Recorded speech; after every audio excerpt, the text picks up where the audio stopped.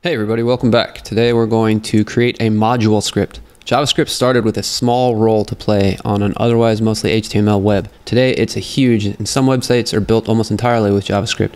In order to make JavaScript more modular, clean, and maintainable, ES6 introduced a way to easily share code among JavaScript files. This involves exporting paths of a file or use in one or more other files.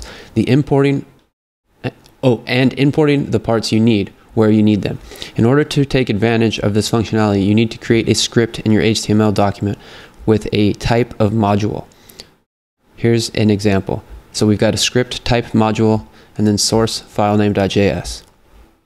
A script that uses this module type can now use the import and export features you will learn about in upcoming challenges. Add a script to the HTML document of the type module and give it a source file of index.js. So yeah, I'll just type this out just because it's kind of fun. A script where the type is equal to module and the source is equal to index.js. And then we want to close the script.